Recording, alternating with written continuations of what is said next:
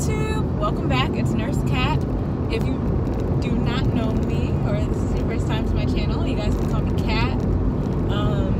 So today I just wanted to talk about a subject that is very, very interesting down here in South Florida. So I was reading this news article, and it was talking about how because it's hurricane season, especially 2 years ago in 2016, there was a hurricane that hit Florida called Hurricane Irma. And so there was this nursing home in Hollywood, which is like 15 minutes from Miami, 15 minutes from Fort Lauderdale, so in between there, that had gotten hit by the storm. And so they had generators, but I guess their transformer had blown or something, and their air conditioning was not working. And so what happened was, after the hurricane, one by one, patients were dying and getting sent to this hospital. And so the hospital, once 5 patients died,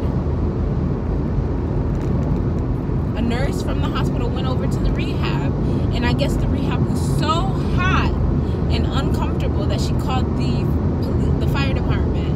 After she had called the fire department shut down the rehab and evacuated all the patients from the rehab, right? And so this is the good part. So what's happening now is 4 of the people from that rehab are getting charged with manslaughter. Unintentional, I'm not sure if it's unintentional or intentional manslaughter, but they're getting charged with manslaughter in addition to many other things. Now, I can see where they went wrong. In the article, it also says that prior to the storm, they went out and they did their due diligence. They went and they purchased water, food, things like that, batteries, all that stuff. So they did their part prior to the hurricane. They also say in the article that they reached out to Rick Scott, who was the governor at the time, and tried to reach out to him, but nobody responded.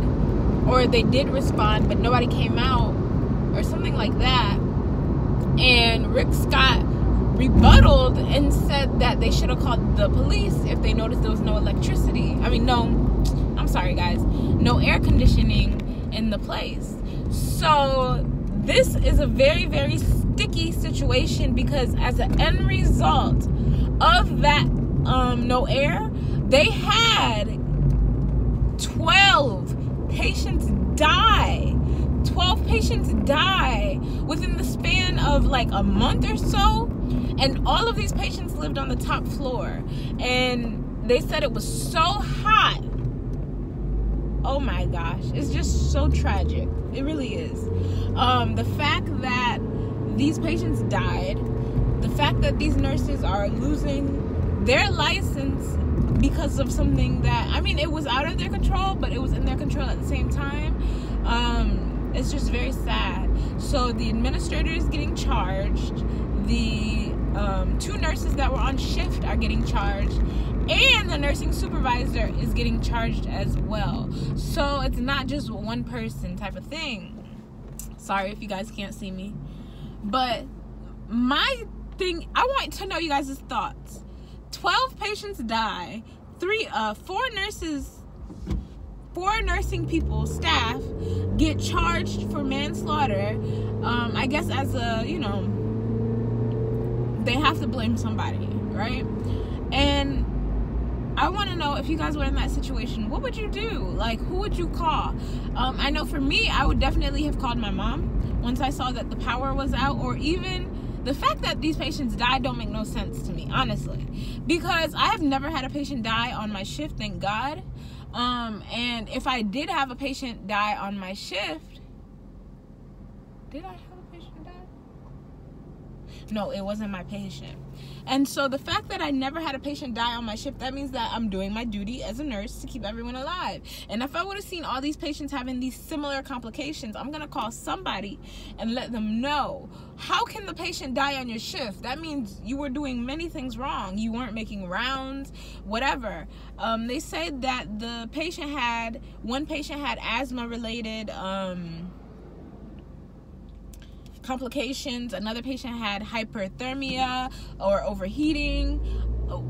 It just doesn't make any sense. And the fact that another nurse from a hospital had to come to this rehab and actually call the fire department, like the nurses didn't know that it was hot in the building. None of it is making sense. And then later in the article, sorry guys, I'm gonna link the article down below for sure, because I want you guys to read this, that they tried to cover it up. So not only did they get charged with manslaughter, they tried to cover it up, so then they got charged with trying to hide stuff. So it's like, what the hell?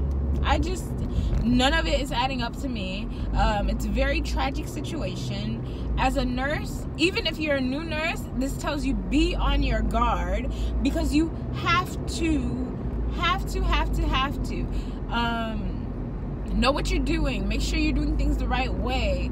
If complications like this do happen, which is like a rare event, that a hurricane will come and knock out your air conditioning, but if something like that happens, there's plans implemented